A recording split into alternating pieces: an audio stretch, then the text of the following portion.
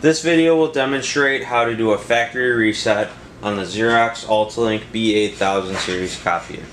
So the very first thing you're going to want to do is go into the upper left hand corner of the screen and click Login, which is going to bring up the administrator login. Then you're going to do, for the username, admin, all lowercase, A D M I N, and then it should be 4 ones. 1 1 1 1. Then you hit done. Okay, and once you're past that, you'll go to the device app.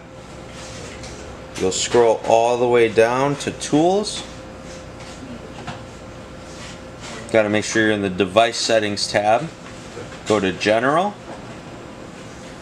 And you'll scroll all the way down in the general menu to erase customer data.